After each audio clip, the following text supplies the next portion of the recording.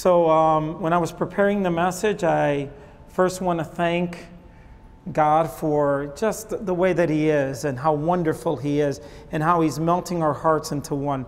We are truly recipients of the grace of God and of the person of God. So I just want to thank Mark and thank Jen and for inviting me and having me here.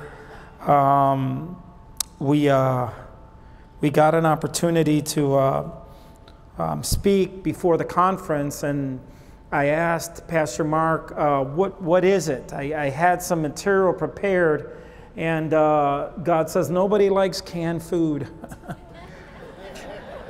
Did you ever get to a restaurant, they say, you want a fruit plate, and when they bring it to you, you can just tell that those saggy, old, you're going, is this canned or is this fresh? And then you taste it, and it's got that metal taste from inside the can. And you're going, oh, Lord. So the Father said, I want something fresh for my people. This is about my children.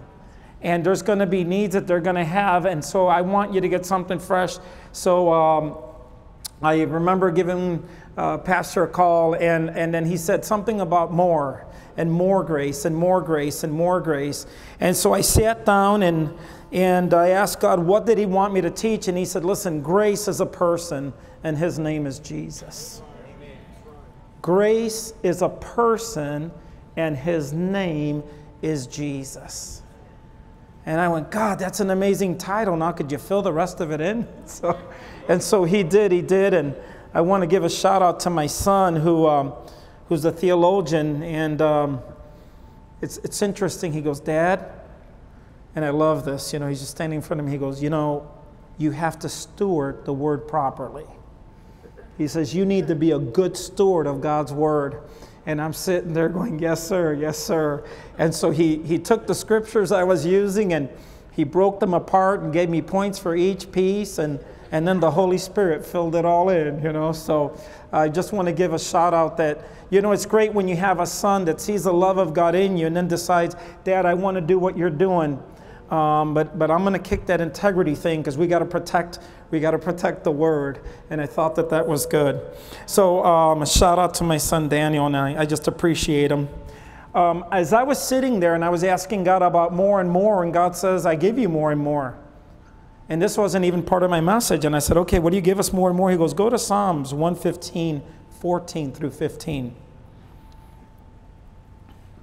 I love this, and God said, I'm just going to show you that I am the God of more and more. And so I'm reading out of, what is this? I don't even know. King James Version.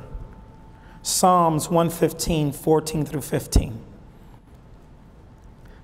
And it says, the Lord. I love this. I'm going to tell you why I love this when it starts out with the Lord. See, really in the Old Testament, the word Lord was really a word that we've changed, but if you look at the original, any time that they were talking about Lord, they were talking about Jehovah. So it's Jehovah. So what makes Him Lord? You do. You make Him Lord. When it said that He was Jehovah Rapha, you know who gave Him that name? God did not give Himself that name. The people gave God that name. And so it's so important that when you begin to hear about the names of God, know that those are the names that we are supposed to know God by. A lot of us, and I shared this earlier with a couple of the pastors, but a lot of us are in the believing realm, but really the believing realm, to be honest with you, is supposed to be a step into the knowing realm. And when you know God, someone told me, when you pray for people, Pastor, how do you have such confidence? I said, I know the one who made the promise. If it was about me, I'd be trembling. But I know Him, and then I know His love for the person that I'm praying for. Nothing makes God more giddy than a person receiving something that He purchased. Just makes God giddy. And so look at what the Word tells us here. It says, the Lord shall increase you more and more, you and your children. I love that. He's not only going to increase you, but He's going to increase you and your children more and more. I know my kids must be jumping up and down right now. They're going, all right, Daddy's going to increase us. It says the Lord. But, they're going to interpret that different. Ye are blessed of the Lord, which made heaven and earth. So God is going to bless us and increase us more and more. By what he does? No, by us allowing him to reveal himself in us. That's the way he does it, folks. God is resting. Everything that he does for you today, he does it on the finished work of the cross. Everything, every promise that you ever needed answered is at the cross. And because it's the finished work, it really is the outpouring of grace. If you think about this, sin came because they ate from a tree. How did sin end? On two parts of a tree.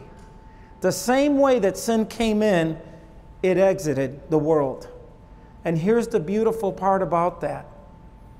Now sin can no longer separate you from the Father. Because the new covenant is not between us and God, it's between God and Christ. And we are beneficiaries of that covenant. Isn't he awesome? He said, I'm going to make it so foolproof that my creation will never, ever suffer again. And he does that by giving us something, and that is the outpouring of his grace. And when I realized what is God's grace, it's Jesus. That is the evidence that you have of God's grace. Did you know that in the Old Testament, they had God's grace here and there, but the new grace was greater than the old grace because the new grace is an everlasting grace. And it's never leaving because his name is Jesus. And so I want to read from the book of John, chapter 1, verse 14 through 17, familiar passage to those that understand the grace of God. Thank you for sharing with us that grace comes through the faith that works together, grace and faith working together to accomplish in us and making us well-rounded as children of God. And then thank you that grace and that faith is the faith and the grace of God through us. It really is. Because all the people that came up and received their healing, it wasn't me. It was Christ in me, the hope of glory. It was that grace, the one that heals. Amen? Amen. So 1 John 14:17 tells us, the world, or the Word, became flesh and made his dwelling among us. I love that. I love that. Because if you're not speaking, you're not creating. You realize that when you speak, you literally create? Did you know that? You know, the Father breathed on Adam, and Adam gave life. Right? He was full of life, or he received life from the Father. That life was a spirit, and that spirit came in and gave him life. So when you're speaking, you are creating. I was in a prison ministry, and one guy said to me, I don't believe that. I said, all right, go and tell the guy that's mostly built up in the prison that he's ugly and he looks stupid. He was, no, I'm not doing that. I said, you see, your words do have power. They have power in the positive, and they have power in the negative. The power of life and death is where? Right. But when the tongue does what? Speak out the word. When you're speaking, you're creating. So in the beginning, the Word became flesh and made his dwelling among us. So Christ was not living in anyone at that point. He was living among them. I want to make you very aware of something, because I once said to the Lord, I would have loved to live when Jesus walked and just watch him love and have compassion on people. And then the Lord answered me something. I'll share it with you in a minute. It says, we have seen his glory, the glory of the one and only Son, who came from the Father, full of what? Grace and truth. Grace and truth. Jesus was the incarnation of the truth of God. And he was also the grace of God. And so when Jesus first came down, that's what I said to him, I would have loved to be there. He says, Alex, you've got one better. I go, what? He says, I don't walk among you now, I walk in you. Amen. And I went, whoa. He said, it's cool to watch somebody else do it, but it's cool when I do it through you. I said, that's right. You know, I'd love to shoot a basket like Michael Jordan, but I'll be honest with you people, I'll hit everything but the basket. And if I hit the basket, it'd be a miracle. Either the wind blew the ball in or something happened. But it definitely wouldn't be because I had the skill set. But if Michael Jordan can unzip himself and I can get in his body and he could zip himself back up, I can shoot that ball exactly how Michael Jordan did it. You know when Christ wanted to empower you, what he did? He unzipped himself, and according to the Word of God, we are in Christ Jesus. So now he doesn't dwell among us, we dwell within him. And when he zippered back up, that's why if you lay hands on the sick, they shall recover. That's why the same grace that Christ had now dwells in you. You are literally a representation of God in Christ Jesus, full of grace and love. See, the difference between Christianity and every other religion is that your God lives inside of you. You are walking around representations and actual beings. You're part of his being. Christ is the head. We are the church, and we're actually part of his body. So the same power that was in Christ Jesus lives in you. The question is, do you see yourself with or without that power? When I was seeking healing from a disease that would kill me, separated my eyes, I cried out to God to heal me for a year. Nothing happened. And I said, God, when I get to heaven and I look at you in the eyes, I'm going to tell you that you can't accuse me of not believing your word. I knew every verse on healing. Guys, I had them all memorized. I had the verses memorized. I forgot about the healer. But I had the, you know what I mean? Let's just be real now. If we're going to be real, I'm going to take off the guard. Sometimes we got the, we got, you know why? Because we want to know we got the formula, but we forgot to get the person of Christ. And so I remember begging him to heal me. And I remember when he finally spoke to me and he said, I cannot heal you. I felt so good because at least he was speaking back to me. And then he said, go ahead and read 1 Peter 2:24. That by the stripes of Jesus you were healed. And I remember he told me, hold an item, and I did. He said, ask me for the item. I said, why if I already have it? He goes, exactly. Stop telling me about the bigness of your disease and start telling your disease about the bigness of me. Last time I asked God to heal anyone, because now I understood he's already healed. You all sitting in chairs that were already made. You're able to rest in those chairs. If they weren't already made, you wouldn't be able to rest in them. And God says, that's why I ask you to come into the rest. Why are you laboring? So I asked him, well, Father, if I'm healed, then why do I have these symptoms? He goes, why do you? Oops. You have no business being sick. Amen. So you know what I did? Instead of, again, praying to God, I started speaking to my body and said, sickness, you need to go. You have crossed the line on a body that's already been healed. And you know what it says when the enemy is found out? He has to what? Flee. Now there's another enemy that you guys don't understand, and that enemy is the enemy that doesn't let you know that you are not only the recipients of grace, you are the recipients of the person of grace. His name is Jesus Christ, and you live in him. He unzipped himself and took in everybody who would welcome him. And we are literally in a position in Christ Jesus, sitting in heavenly places.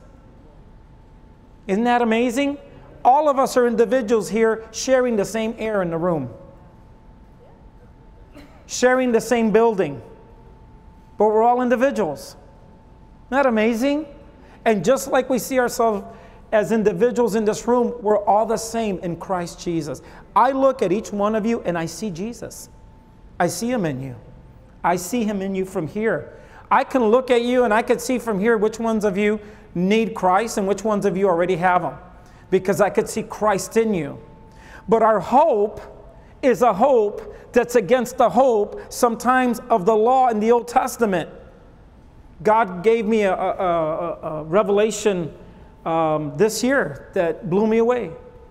He said, Alex, there was only 2 times that I said to someone, you have great faith. He goes, you want to know what the power of that was? He says, neither of them were Jews. He goes, did you know that you can't approach me from the law standpoint because you're not a Jew? You didn't get grafted in under law. You got grafted in under grace. The law did not graft you in. Grace grafted you in. It says that he came to his own, and his own did what? They rejected him. So what did he do? He said, all right, I'm going to the Gentiles. Why? Because we understood that we didn't have a right. Were you ever somewhere? I mean, I've been in meetings where they're handing out bottles of water, and they'll walk by me and hand me one, and I know I wasn't supposed to have one. I get all happy because I got something out of grace that I know didn't belong to me. I wasn't one of the speakers there or anything. No, I got it out of grace. And I get so happy. And God says, you know what your happiness is? That I came to my children, the Jews, and even though salvation still stands in the house of Israel, you came in grafted by grace. Amen. And he says, so let me tell you the advantage that you have that your Jewish brothers and sisters don't have. You get to believe me without no hang-ups. As a matter of fact, he told me, the more you understand my authority, you'll understand why the centurion soldier understood. I love the centurion soldier. I'll be honest with you, if I could have been someone in those days, it wasn't anyone but the centurion soldier. Because when he walked up to Jesus, he says, I know how this works because I am a man under authority. You know what the centurion soldier had heard about Jesus? That Jesus would say, I don't do anything unless my Father tells me to do it. As a matter of fact, I don't speak unless I've seen my Father do it or my Father tells me to do it. That centurion soldier understood Jesus is under authority. So guess what? If me obeying and being under authority works, then it must be working for Jesus as well. And you know what? I don't have to do the job that my foot soldiers do. I tell them to do it. So if my servant needs healing, I know that Jesus doesn't have to go. He has the commanding power to just send the word. And when he approached Jesus, he said, look, I'm not even worthy for you to step on it, but if you send the word, my servant will be healed. And Jesus is like, wow. You know what kind of faith you guys get to have? You get to have the wow faith. As long as you acknowledge him not only as Savior, but as Lord. When you do, that grace that's already in you begins to flow. Begins to flow. Amen? Amen. So, grace is a person, and that person is Jesus. So he no longer dwells among us, he dwells in us. Ah, what a privilege. No matter where you go, you take him. No matter what it is, you take him. My sister recently called me up. She says, bro, there's a friend of mine. It's bad. It's just bad.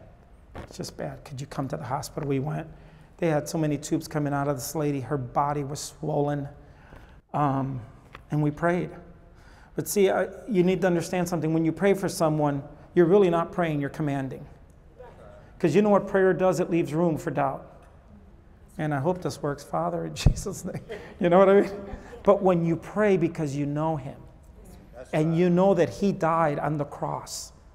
There used to be a commercial a long time ago, and it was directed at the African-American community, and it said, a mind is a terrible thing to waste.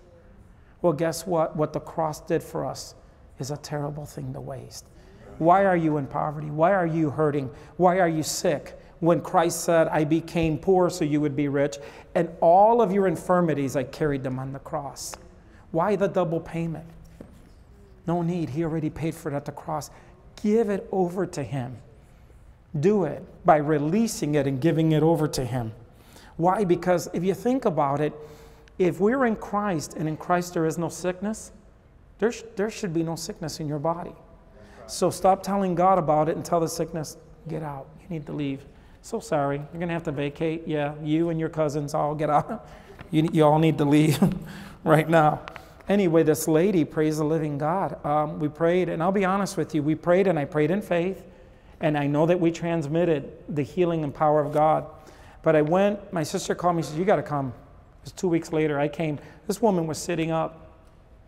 And I said, you are not the same lady that we seen with all those tubes attached at the hospital. She goes, I don't even remember that. I said, all I remember is when the presence of God came, you started crying. Even though she was in a coma state, tears started coming out of her eyes.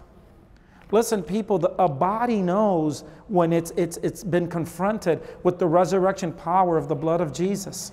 It knows, and it will respond. Amen? So he now dwells that Jesus, who's full of grace and truth, now lives in us. He's no longer separated from us. There is no distance. There is no distance between us and our Creator, no longer. Why? Because he is spirit. And what is spirit is invisible. And what is invisible can go through walls. What's invisible can transcend time. What's invisible is not held to the time or the elements of this world. God is omnipresent, everywhere at the same time. That's right. You know, when my puny little peanut brain couldn't comprehend that, that's when he had to tell me, Alex, oxygen is throughout the entire earth. Okay. So how could oxygen that I created be everywhere and I not be everywhere? I'm above my creation. I'm outside of my creation. I went, whoa. You know what I love? That if you will just be honest that you're ignorant, he'll be honest and teach you right out of your ignorance. Yeah, because my people perish from a lack of knowledge. And you know what's crazy? That Christ is the knowledge revealed. That's what he would tell the disciples. He would tell the disciples all the time this. He would say, they would ask him, why did you teach in parables? He goes, because it's for you to know. It's for you to know. It's for you to know. That's for everybody right now sitting here. It's for you to know. Why? Because you're part of the body. Could you imagine if my leg didn't know what to do and started to walk off on its own? You guys be pretty freaked out. Well, he's standing there, but his leg just took off. As the body, the beautiful thing is that we know why. Because we're constantly in communication with our head. Jesus, everything he did, he would check with the Father. He would check with the Father. He would check with the Father constantly. The only time that he publicly talked to the Father in front of people was when he was raising someone from the dead. And the only reason that he did it was so that we would know how it works. He goes, Lord, this ain't for my benefit. I know you, Dad. But this is for their benefit, so that they will know. And then did he say, God, go ahead and raise Lazarus? I'll stand right here. No, he didn't. Right? He said, I'm going to show them how it works. You command the death to leave, and you command life, so that we would know how to do it. Isn't that powerful? So this is what we need to walk in every single day. Why? Because the God who's full of grace and truth came in the form of man. It just boggles my mind that the Creator became the creation to show you his love. That's commitment. That's commitment. You know something? There's a show today that you guys can see. It's called Undercover Boss. What does the boss do undercover? He shaves, right?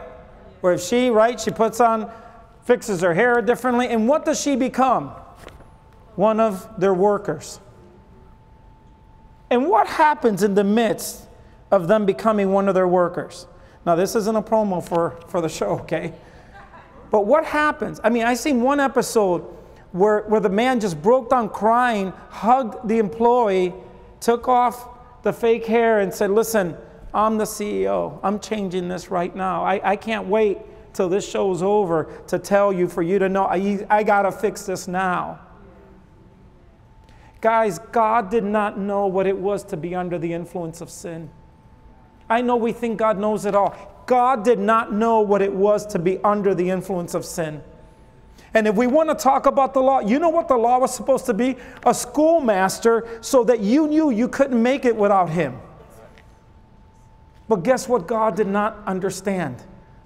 And I'm telling you this because God could never be put under the influence of sin. As a matter of fact, it says that Christ was tempted in everything, so he can do what? He can tell the Father, you know why Christ is interceding for you? Because he knows what it's like to be tempted, but without sin. He understands. He came down, the Creator, became his creation so he can identify with you. To do what? To give you a life of victory. That's love. That's love. That he would do that. That he would take off his robe and become God in the flesh so he can identify with you. Please don't let the devil tell you that God doesn't know what you're going through. Please don't ever be convinced of that. Because a God that would do that would only do that for one reason. And that reason is that he loves you.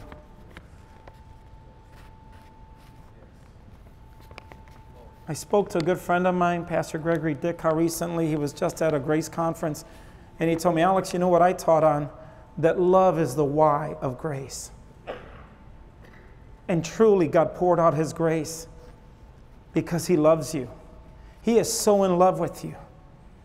He is so in love with you. And sometimes we go, well, if God loves me, why am I going through this? Why would a God that loves me allow me to go through this? You guys seen God demonstrate here his healing over and over.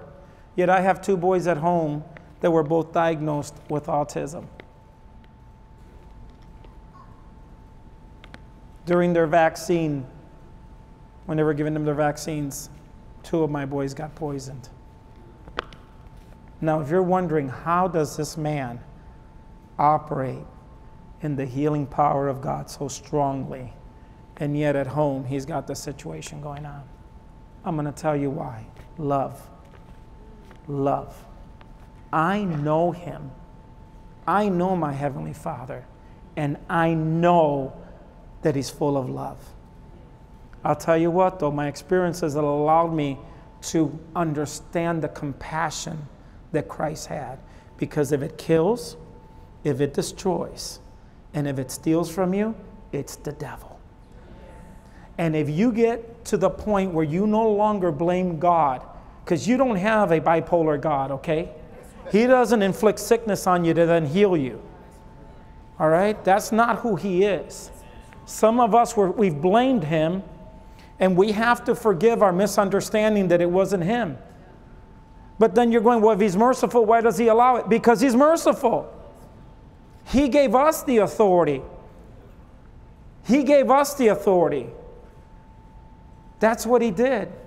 Think about it.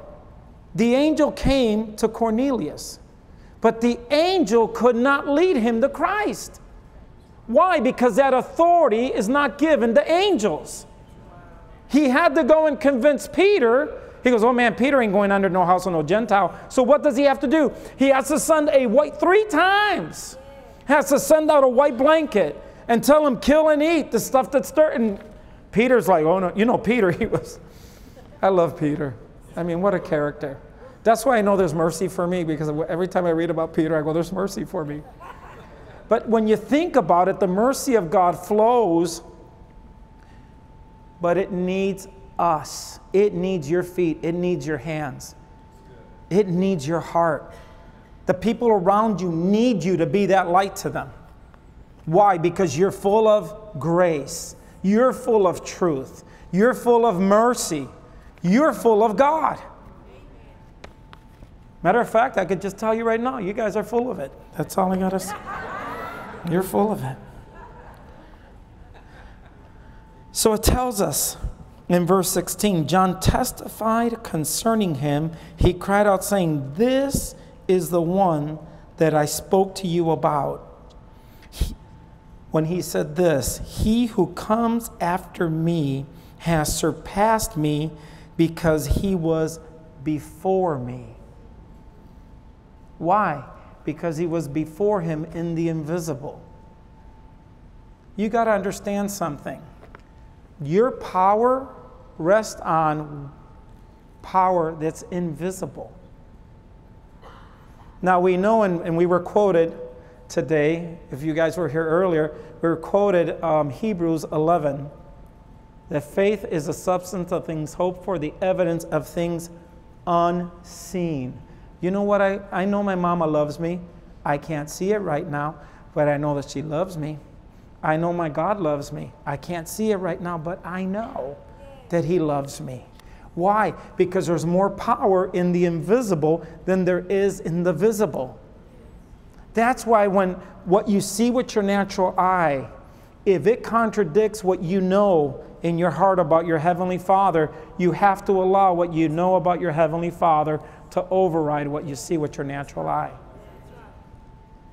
And I will tell you this, the more you understand that you're not a body, because the life of a man is in his spirit, when you realize that you're a spirit and your Heavenly Father is a spirit, and those that worship him in spirit and in truth experience him, you realize there's more power. But what do you do with that power that's in you? You put words to it, and then that word becomes flesh.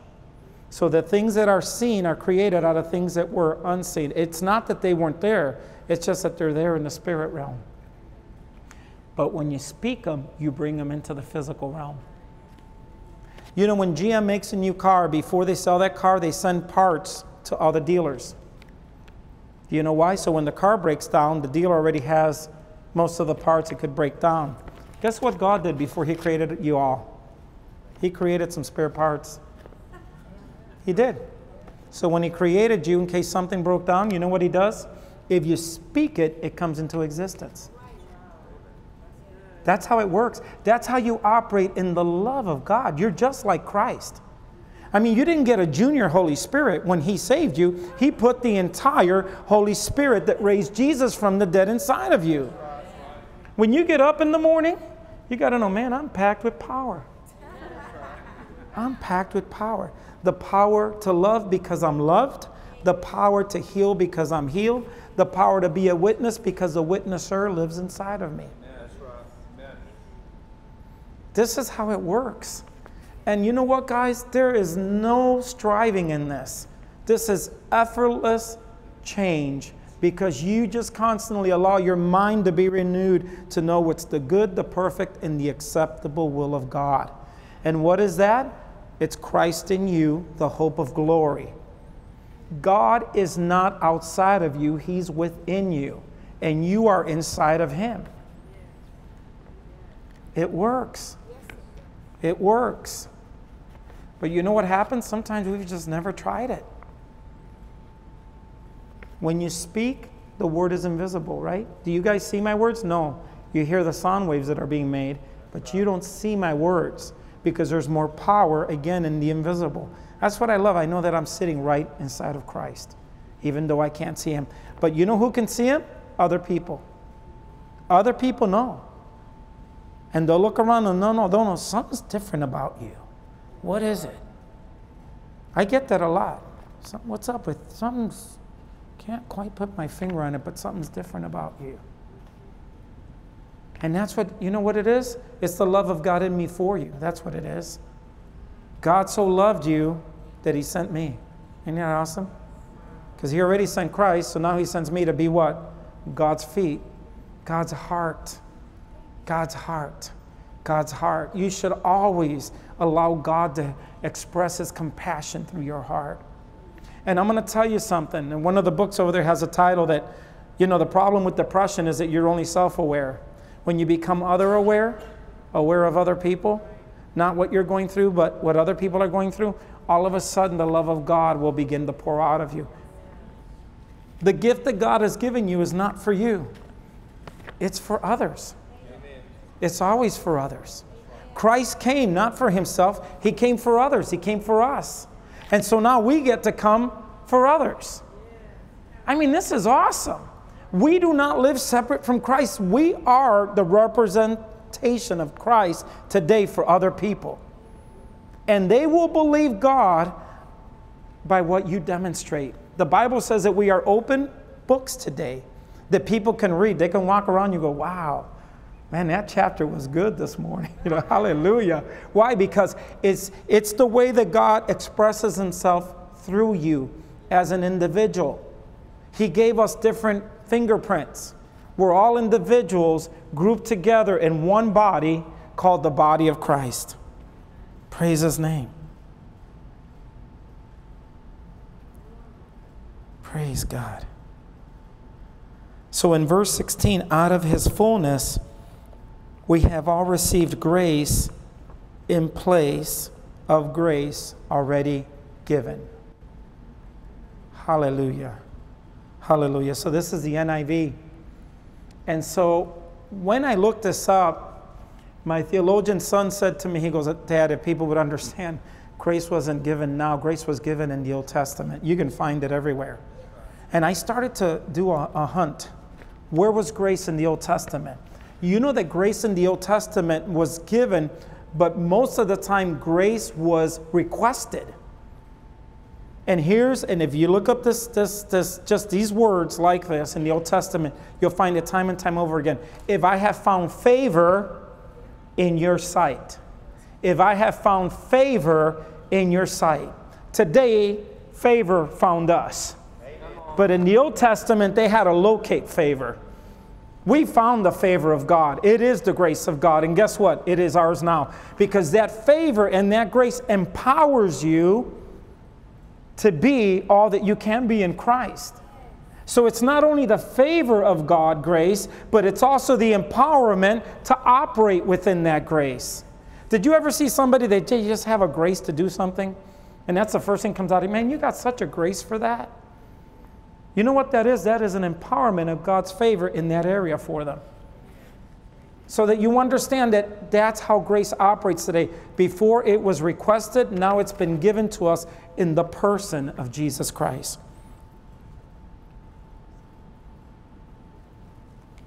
Wow. You know, I'm thinking, this God, how he loves us. How he loves us so much that he would say, let me give you this grace. Let me empower you. I not only wanted to save you, I wanted to restore you back to where we were in this relationship before Adam and Eve sinned. But I wanted to break the back of sin so it could no longer separate you from me ever again. Amen. Folks, I'm going to mess up your theology, but if you're faithless, the Bible says he will remain faithful. Listen, God is committed to you. God is committed to you. And if you can live a life that loves him back for the way that he loved you, you've won. When Satan offers me sin, I'm like, really? Really? Really? Compared to what Christ did for me, really? That momentary pleasure for a lifelong of pleasure with my Father, really? You know, you want to be like Coke. You want to be drinking the real thing. I don't want to offend any Pepsi lovers, okay? But I'm just saying, once you drink the real thing, you know. Nobody here wants canned fruit. You want fresh fruit, right? So once you've tasted that, you won't go back to those things. Because once you've tasted of how much he loves you, you will no longer beg him to heal you. You'll say, Daddy, I know you're healing me because I'm your favorite. I know my picture is on. I know it's in a big magnet right there on your refrigerator. You know, I know you carry my picture in your wallet. Why? Because I know that you are in love with me. How am I convinced that God is in love with me? Because of the payment that he was willing to pay. If you guys found out that I paid $1 million for this phone, most of you want to find out what kind of phone cost $1 million, or why would Pastor Alex pay $1 million for this phone? Well, guess why? Because I found it that valuable. The phone didn't have that value. I gave it that value by what I paid for it. What gives you your value is what the Father was willing to pay for you. Don't tell me you're not valuable to God. Don't tell me when he hung his only son on the cross that he did not bankrupt heaven for you. You are the most valuable person before the Father. And I'm going to tell you something. If it was just for one, he would have hung Christ, because that's what he did. Remember the conversation he had with the serpent? He said to the serpent, you know what? Because of what you've done, you're going to crawl on that belly of yours for the rest of your life. And then he said, and I would put enmity between you and the woman, and between your seed and her seed. And you will bruise his heel, but he's going to bruise your head. Who bruised the head of Satan?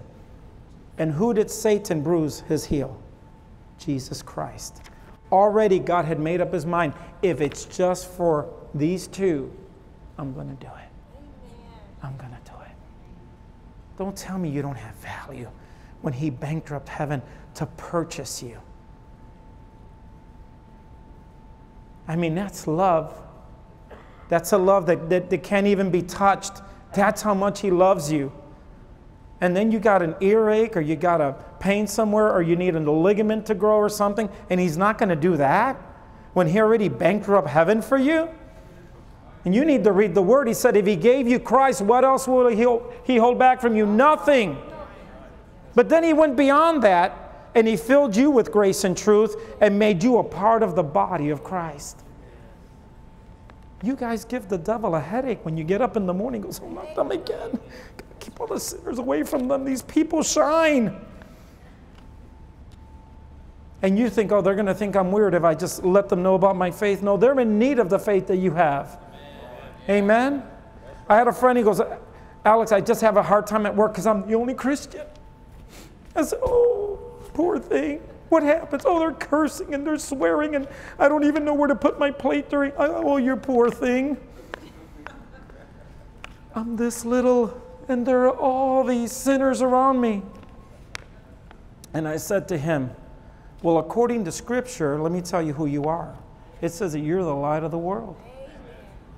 You represent the light.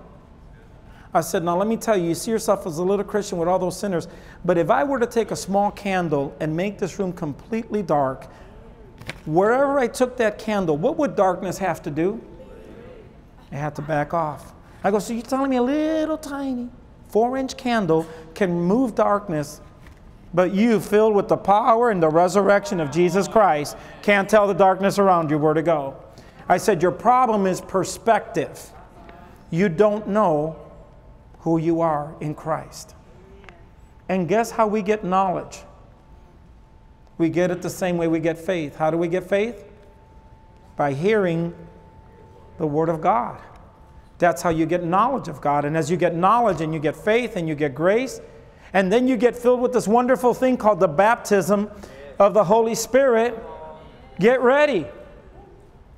Do you know how time touches that doesn't have time? It's during your time of praying in the Holy Spirit. That's right. Did you know that when you pray in the Holy Spirit, it's not a one-directional, it's a two-directional language? It's like a Cuban family. Everybody talks at the same time. I know, I got a lot of Cuban friends. I don't know who, how did you hear it? You were both talking at the same time. But I'm Hispanic, so I can crack Hispanic jokes. But all that I'm saying is that it's a bidirectional language. Literally, from time, your words in the Spirit reach the Spirit of God, who is outside of time, and there's a transfer. That's right. It's called Godspeed. God can do more in a few moments of you praying in the Holy Ghost than you saying an entire prayer in the language you understand. Because God is a spirit, and it's spirit-to-spirit communication. Spirit to spirit. When I was standing there worshiping the Lord today, I noticed he said, go into the Spirit for a moment. Why? Because he wanted to heal those knees, and he wanted to heal those ears. And so, you know what I love about being used by God? That I recognize the value that he's put in me. And it's the same value he's put in each one of you. Amen. So when you actually are doing something for God, the value that he's put in you, that value of grace and truth, is just shines, and it just comes out. Amen? Amen. So I love this, because if you want to understand about the grace in the Old Testament, the next verse tells us what it is. It says, for the law was given through Moses, and grace and truth came through Jesus Christ. Amen. So the law, the old grace, came through Moses, but the new grace came through Jesus Christ. And what I love about the new grace, it's not limited to your obedience. It was limited to Christ's obedience. And when Christ obeyed, when he went up there and he said, Dad, if this cup can be taken from me, because he knew, he already had an understanding of what he was going to suffer. And then he went back again and he said, Father, if this cup can be taken from me. But the third time that he went to surrender. And he said, Father, not my will, but your will be done. What are we? We are the fulfillment of God through Christ obeying at the cross. Amen. And so now we know the truth. Yeah, but brother, you don't understand I have cancer. Yeah, but brother, you don't understand that the blood healed the cancer. I'm not denying you have an illness. I'm just denying its right to stay because there's one that came to remove it that has greater power than the illness. I'm not denying that you're under depression, but I'm not also denying that Jesus can deliver you from the depression, because all you need to do is understand how much you're loved and then begin to reflect that love to others. I have never seen a person stay under depression who understood how much God loved them and then started loving others. It's amazing. It's amazing because that truth, that grace begins to flow through you. I don't have to be convinced of who Jesus is. I get to live him in me every day. That's the way that God is. We get to walk this out. We get to live this out. Amen. Amen. Amen. Hallelujah. You know, grace in the Old Testament cost you your obedience. Grace in the New Testament cost Christ his obedience. Oh, hallelujah. Thank you. Thank you, thank you, thank you. You know, when Pastor Mark shared and he was talking about, you know, I would try to hit the quote status quo on what it was to have this life of victory, but nobody knew what it was. Was it an hour of prayer? Did I have to read the Bible a certain amount of it? Well, you know, what was the status quo that I had to hit in order to live this? That status quo, his name is Jesus. And he hit it for you. And all you have to do is live. You live in it. You get to live in it. You get to bathe in it. The truth and the grace of God every single day.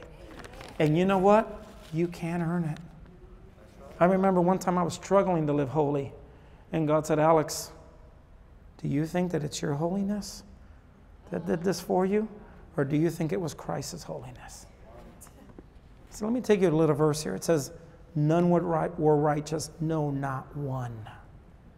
Stop trying to get righteous. Stop trying to get righteous. You know, you guys don't get up in the morning and go, today I'm going to be a man. I'm just going to be a man. It's my goal today. I'm going to work at being a man.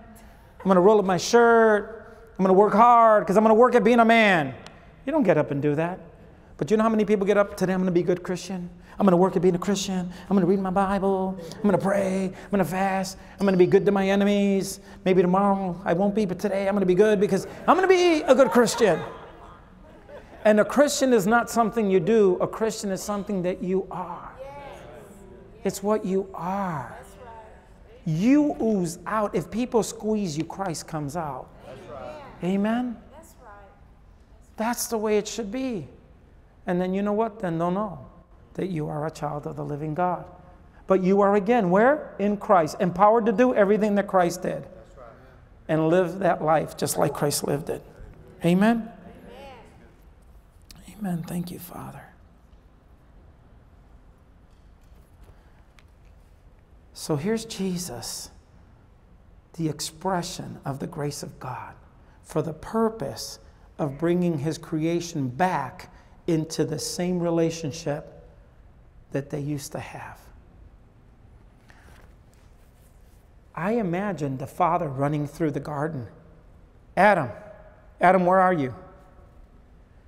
Adam, Adam, where are you? Adam, Adam, where are you? I'm hiding. Why are you hiding? Because I'm naked.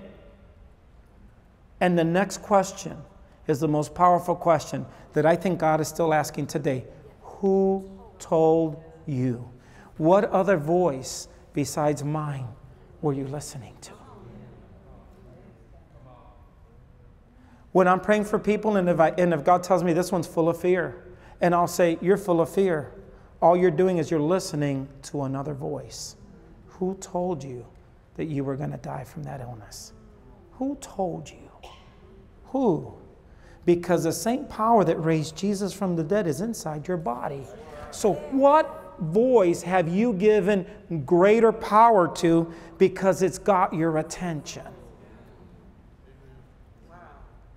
That voice, and the only voice that should have your attention, is the Holy Spirit.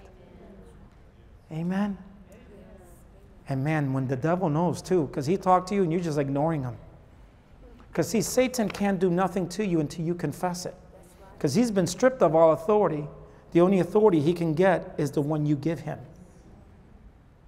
And it's usually the authority right after prayer. There are people that prayed, and if they start telling me about the problem after the prayer, I know yeah, but Pastor Alex, can we cover this? And can we cover this? No, we can't. The blood covered that. What we can do is receive what was already covered. If you see yourself without healing and with sickness, you will be sick. But if you see yourself without the sickness and with the healing, guess what? Satan lost. I was going to pray for a woman, massive growth in her ovaries. They were going to do this crazy operation, try to cut it all out. I went to pray, and the Holy Spirit stopped me, and here's what he said. She sees herself as sick without the healing. So she is requesting healing from me. And I can't answer that prayer because I already did it. And so I said to her, I said, sweetheart, how do you see yourself? Do you see yourself as sick without the healing, or with the healing and without the sickness? She says, no, I see myself as sick, seeking healing. And I appreciate her telling me that. I said, well, why do you seek what you have? See, sometimes, you know, and again, I grew up in the church, so I'm used to, you know, one of these days, God is going to do a great revival. God is going to do. God is going to do. God is going to do. And I remember one time God said to me, you know what I'm going to do? What I've already done. That's what I'm going to do. I'm going to reveal to you what I've already done, because I am sitting down after I created. I am resting on my work, and my work is good as finished. And guess what? I'm telling you, if we can rest on the finished work of Christ, we will stop trying to get God to do something for us. You know what faith is? Faith is, you know, if God were expressing his faith today on the earth, and it was a man with no eyes, God would hand them a book, and as he would attempt to read, eyes would form. That's faith. That's God's faith. Eyes would form as a person would attempt to read the book. I was in Mexico. I prayed for a blind man. He was already much older. I prayed for him, and it was the first time that God healed somebody from blindness. It's funny because Don was there with me, and it's funny. Don at one point pulled out his phone. He says, I got to catch this. So I prayed for him, and I said, do you see? And he goes, I see black shadows. And I said, okay, so let me pray again. Hey, Christ, you know, prayed more than once. We're not greater than our master. Don't ever get that chip that if Jesus went through something, you're not getting a shortcut. Okay? Because when you go through the fire is when you're refined. Some of you looking at that furnace, woo, let somebody else go through the fire and tell me about the experience. I ain't going through that one. But when you go through the fire, you get refined. So I prayed again, and he goes, I see now white shadows. And I said, okay, let's pray a third time. Prayed a third time. He said, I see clearly. I got so nervous, I prayed for him again. I go, you see clearly? Okay, well, let's go at this again. That's how nervous I got. I prayed for him again.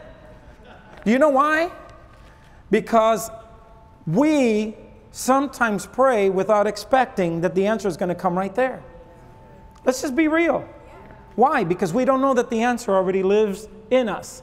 Because the answer already came. The answer already produced over 2,000 years ago. So what you live today is on stuff that was already done. And when you can see that, then you can walk it. I love that. I was taking a trip recently, didn't have the funds for it. I was thanking God for the funds. Listen to me. This is why relationship is so important. There was a gentleman that someone said that gentleman said something negative about me. And you know what I did? I called him to tell him, they said that you said this about me. He said, I did not say that about you. I said, but I am calling you to let you know that I am not affected by it at all. And if you did say it about me, I'm not affected by it at all. And I want to let you know that between you and me, there's nothing but forgiveness. We got through talking. He says, what are you doing next? I said, I'm going on this trip. He goes, what's the cost? I gave it to him. He says, I'm sending you the money right now, Western Union. I'm like, what? Forgiveness has a reward. That's why he fills us with grace and truth with the person of Jesus Christ, so that we would walk in forgiveness. In forgiveness. I was at a meeting where they were praying for people who had not been healed for 20 years or greater from a car accident. And when they brought the people on stage, you know what's the first thing that he did? He said, have you forgiven the person in the other car that ran into you? One lady, I mean, in massive pain. You could see it in her face. And she said, no, I haven't. And he says, would you forgive that person right now? Because I'm going to show you the power of forgiveness. He said, I want you not to forgive her with your lips. I want you to forgive that other person with your heart. And it took this lady a moment, which meant that she was being honest about it. And you know what she did? She forgave that other person. He goes, now watch this. In Jesus' name, pain go. Boom. I mean, she got hit like she got hit by a cannon. Knocked out on the floor. They had an interviewer on the floor. And the lady interviewer got hit with the Holy Ghost. Said, "Oh, praise God! How you? Oh, glory! How do you?" It was. I mean, it was comical. She's like, "I feel better." Are you 100%? Oh, praise God! And the lady's like, "I'm about 90%." Preacher said, "Pick her up." Picked her up. Boom! Hit her again. Now she was 110% okay. This woman had lived in pain all those years and got healed because what did she do? She forgave, just as Christ had forgiven her. Guys, there's some of you hanging on to sicknesses because of your heart that's been hardened to somebody that hurt you deeply. And God wants to flow in forgiveness, and He wants to flow in healing in your life, but God is such a gentleman. One time I said, why don't you get in my business, God, in this area? He goes, I'm a gentleman. He said, I stand at the door and knock. If you don't open, I don't walk in. I went, oh, that's how that works. Because I'm thinking, I'm no gentleman, I kind of just barge in. But not God. He's such a perfect gentleman that's the way He operates. I was ministering to a couple about them being healed. And I shared something with this young lady, and God says, tell her that I won't force myself on her, because I never rape anyone. And I don't know why God gave me those words for her. But you know what she said? Thank you, Pastor, because I've been raped. And let me tell you, it's not good. It's good to know that He's gentle with me, that He'll wait on me. He'll wait for me to open my heart. He'll wait for me to invite Him in. That's who He is. He's a gentleman. But once you invite Him in, that grace and truth walks inside of you. I'm telling you, I see a crowd here. You're full of the grace and the truth of God because you're filled with God. He is your head, Christ. You are His body. And that's all I see. I'm just looking at you. And it's like some of you are getting some of this. Like for the first time, you're sitting there going, oh, that's how that works. Faith comes by hearing, and hearing the Word of God. And as God is revealing His Word, you're growing. Amen. So the only reason that grace was given was to restore our relationship back with Him. God is a God of relationship. Christ wants to be trusted by you. He said, let's go to the other side with the disciples, and then He put His head on the pillow. Do you know why Christ put His head on the pillow? Because He knew the power of speaking invisible words into visible. He knew what He had just done. He had just spoken something.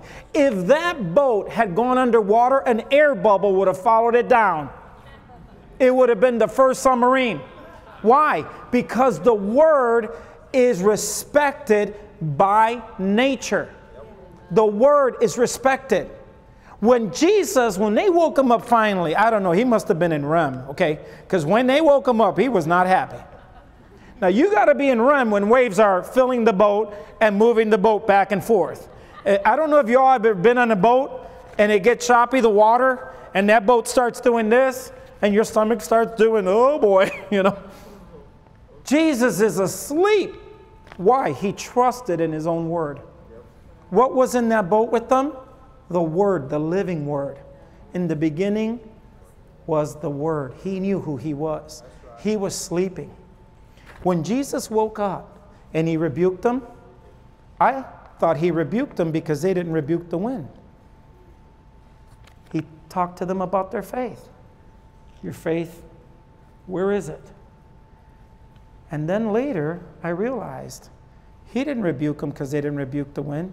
He rebuked them because they didn't join him on the pillow. It wasn't what they can do, it's what his word did for them.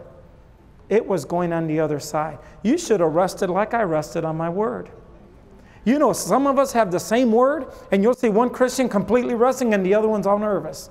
What happened? One believed the word that was given, the other one didn't. But when you get to rest in that word, you join Jesus on the pillow. It's so beautiful. It's so beautiful because that's true faith. You trust the word of the one that cannot lie. I've heard this a couple of times. You know, Pastor, when you pray for people, you just say it with such assurance and authority. How could you be so sure? Because the one that gave the word cannot lie. That's right. It just can't happen. His word will come to pass. So let's at least then believe it. Today, you are the open book. The Bible says today the open book is you. And as you believe that word and you walk out that word, you know what happens? People will see Jesus in you. Amen? Amen. Amen.